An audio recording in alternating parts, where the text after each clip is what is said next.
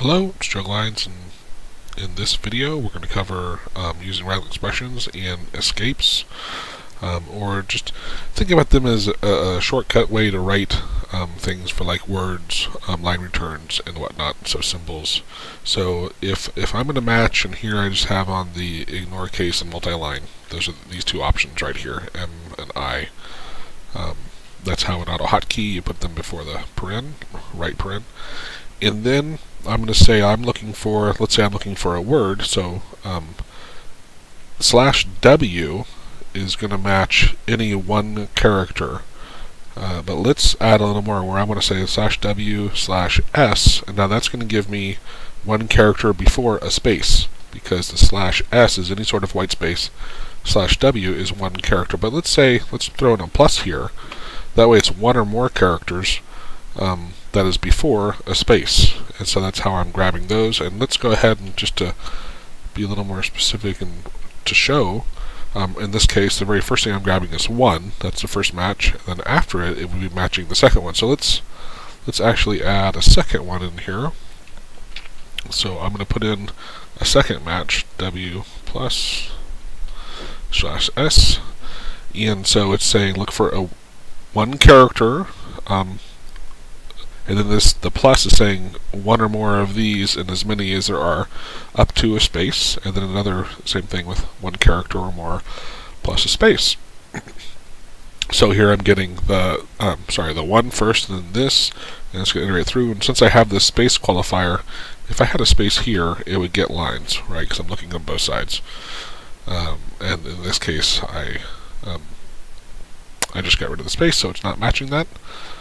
So the W is interesting. The WS, let's actually throw in, these are line breaks, so I'm going to say, if I put in a /R, right, that is for a line return or carriage return, versus a /N is a new line.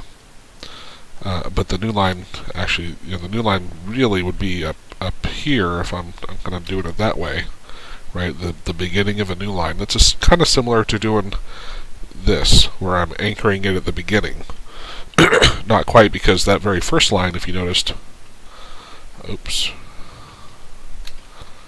Okay, now something changed here. What in the world did I change? That looks right. Oh, slash. I lost my slash. So notice this very first line, because there is no new line before it, right? It's not picking that up. So I get the second two, so I want to skip the first one. There is no new line before this, it's just the very beginning of it. So that's just the different ways you can play with it. Now let's say I want to take the inverse.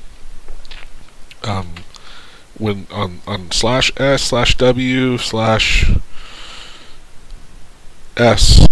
are all ones that you can change the case, so /W will give me the inverse. Let's get rid of this part. So you notice here I'm basically telling it to get all the white space, right? Instead of saying /W gets me the characters, but I can do the inverse by saying capital, which says don't give me that, or if I do S, that'll give me the white spaces, or a capital S, that'll give me the non-white space. And then another one is B, which is boundary. And so what I'm going to do here is I'm going to do a B here. Let's change this back to W. I like stating things in the positive instead of not, so it's easier for me to think it through.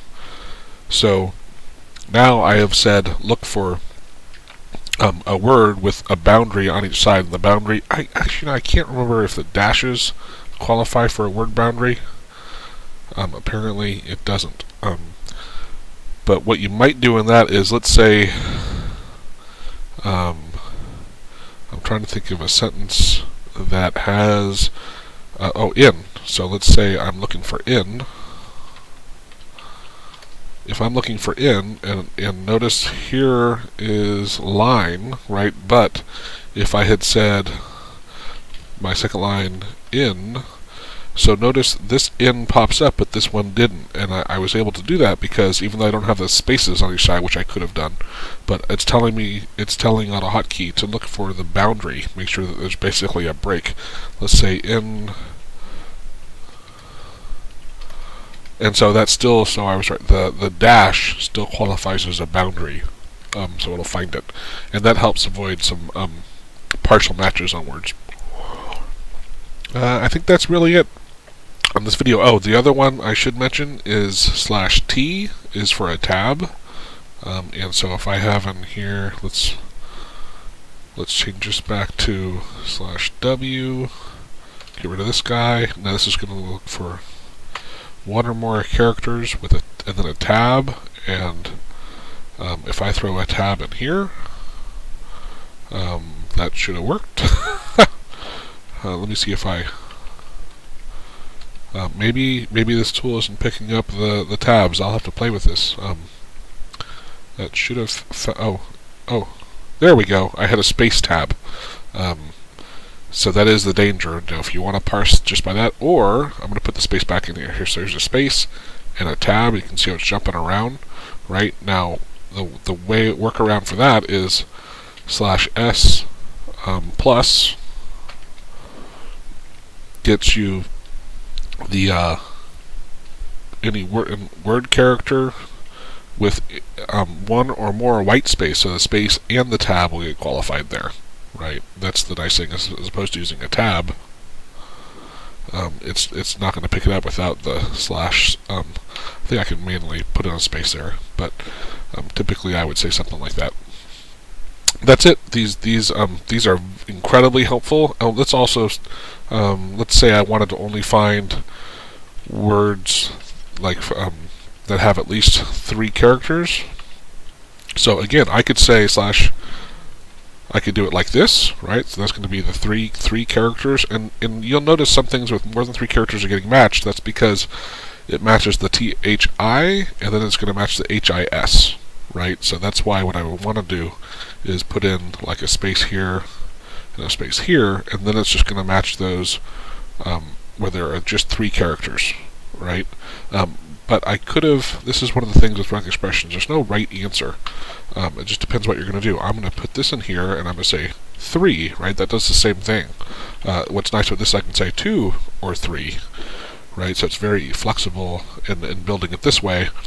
And when you start having a bunch of them, when there's 1 or 2, I typically put in I'll do the things multiple times.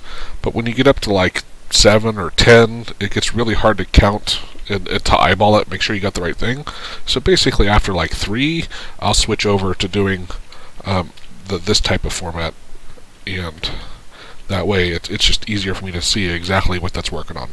And these brackets are going to apply to the very last thing that was listed. Thank you.